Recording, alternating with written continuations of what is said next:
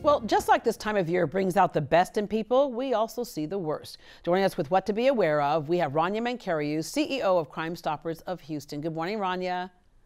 Good morning, Deborah. I have a little phone over my head today. Yeah, there you go. Okay, a lot of people are using those phones to make shopping purchases, and we're also going online, which is something we didn't have to worry about growing up, but there's a spike in phishing and fraud right now because many stores are hosting online sales.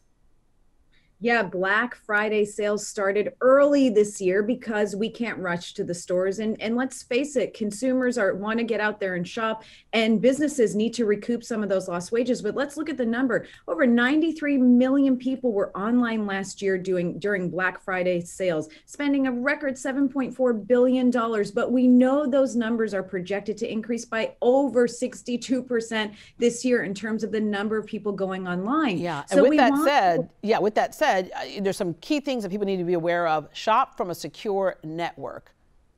Shop from a secure network. Make sure you're going, you're not using public spaces. You're using the actual website. Beware of phishing, fraud, identity theft, malware installation. And these types of scams are going to come at you from many ways, from online websites, from emails that you're going to get, from text messages that you're going to get. So we want people to be aware of the many avenues and the ways that you can be scammed. Yeah, explain that text message. You will get a text message, an SMS text message that says, we know that you've made a purchase. Please click here to check tracking or to check your address. You're going to click there thinking, yeah, I actually did make a recent purchase. And instead, malware will be installed, or you will be giving your address to a scammer, that has nothing to do with your purchase. There's no reason for you to get a confirmation like that asks for your address. So we're asking people, use common sense. I know we're distracted. I know we're just so thankful to do anything that seems like the good old days, right. But be careful before you share information. Another Amazon scam, it targets returns and exchanges. Absolutely. So there are a lot of look-alike Amazon websites out there that will say, we know you made a recent return. Click here to make sure you've gotten that credit applied to your card or an exchange. We have a question about it. Don't click these sites, especially if they're coming through an email address. And when you click, before you go on any site, check the address, check from first letter to last letter, and make sure it looks like the actual company, because there are a lot of fake sites out there that are trying to get you to input your information. Yeah, absolutely. In fact, I was just looking on my phone right now. I had that and a phone call that said, it was like a fake security call. So did you just buy this? Which card did you use? Could you give us that number? Anytime someone's asking you for a number like that, absolutely not. And it's a good reminder too, to check your statements, because we are using our credit cards online. If you can restrict it to one card for online purchases that you can really aggressively be on top of. I know we're all busy, but check that statement regularly so you can go ahead and contest it if you found a fraudulent claim on there. Yeah, products delivered somewhere else, and there's that kind of scam right there. But I just want to talk about the simple things, the very tangible things, when you have products delivered on your doorstep. If you are not home to receive them, don't be surprised if they're not there when you get home.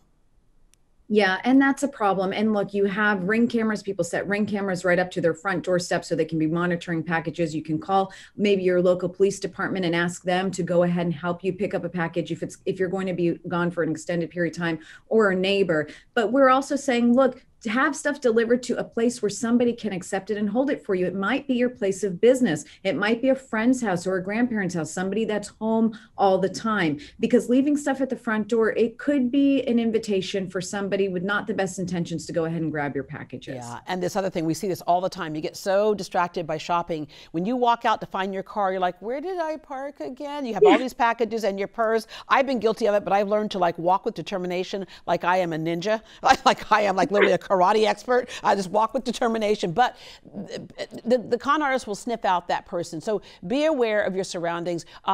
Shop during the day. And also, one of the other things is there are times when you don't want to use valet parking because it can be expensive. Sometimes it's a good idea to use valet parking because you're not wandering through the parking lot. Absolutely, especially if you know you're going to be leaving the mall, the restaurant, whatever, in the evening. It's better to just valet, have them bring your car right up to your feet, wherever you are, instead of you navigating a parking lot, the streets to find your vehicle. And of course, know what you're carrying. Women, we do it all the time. We have huge bags. We have everything in it. And I remember, I always say this, a few years ago, I stopped and looked in my bag and I said, why do I have 3 passports for my 3 kids while I'm doing Christmas shopping? It's just not necessary. We talk about what you wear. Be observant, like you're saying. Know where you're going. Have a plan. Stick to it and have fun. Don't be paranoid. Yeah. Go out and do want to do, but just do it safely. And oftentimes malls, especially this time of year, will have security that will take you from the mall to your car if you'd like as well. And I want to wrap up with, if you're shopping with children, if you can avoid that, that'd be great. But young children, sometimes another distraction. You don't want to get home and go, okay, how many gifts do I have? And we're missing a child, right? I got everything on sale, but I lost a kid. Yeah. No, you know that you need to bring your children with you. Have them near you. Make sure you can always see them. Don't leave your kids in play areas. Don't leave your children unattended. Please don't send them to the restrooms alone. Do not leave them in a car alone. You know, we say that that's common sense, but we get calls every year by people who do this, just not thinking about it. And unfortunately, it's an alert and a warning we have to talk about every single year. And make sure they know your full name and your phone number, or have that somewhere if they're old enough to remember that. All right, Rania, thank you very much. Thank you for having me. And you can report an anonymous tip to Crime Stoppers of Houston by calling this number, 713-222-TIPS. That works out to be 713-222-8477, or visit their website, crimestoppers.org.